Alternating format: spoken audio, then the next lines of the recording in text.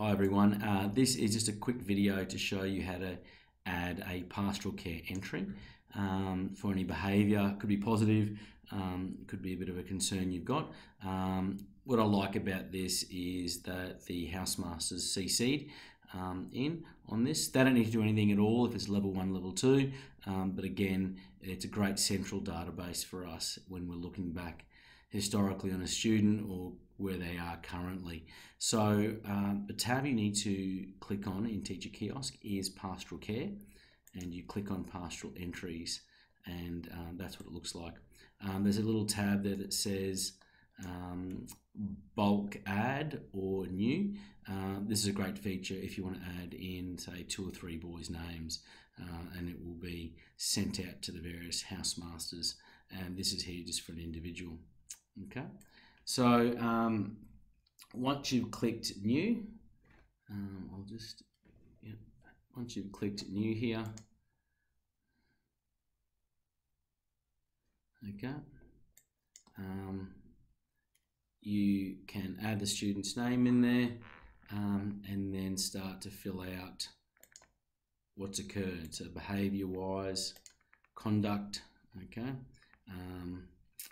This could be something as teasing, pushing and shoving, level 1, outside the room, to disruption to class as well. Okay, a number of different ones here.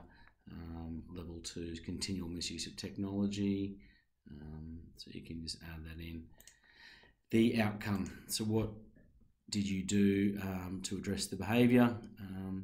Again, it might be something as simple as a conversation you had with them, sort of conversation, and put that in the outcome.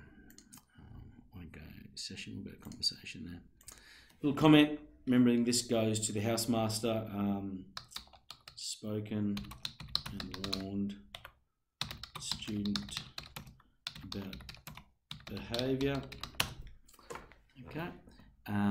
And again, at level 1, this may be a one-off. If it gets to continual breaches, you should be looking to level 2 general, level 2 behaviour, with an email or contact to the parents if we get to that stage. Once again, CC the housemaster on this and then submit new, remembering field is required, the student there. So hope that explains things. Again, email or contact student services if you've got any problems with this process. Thank you.